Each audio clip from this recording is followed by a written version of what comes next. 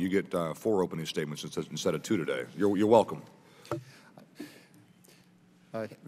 Reviewing my statement earlier today and realizing there are 4 opening statements, Mr. Chairman, I'd ask unanimous consent that my statement be in the record, and I will simply summarize very, very quickly so that we can get on with hearing from the witnesses. We got about 95,000 miles of coastal area in the United States. We've got 360 ports, various sizes around the nation and islands and so forth, all of which present an opportunity for bad things to happen. We're going to talk about those nuclear issues, the biological issues, all of those, and I look forward to hearing from the witnesses.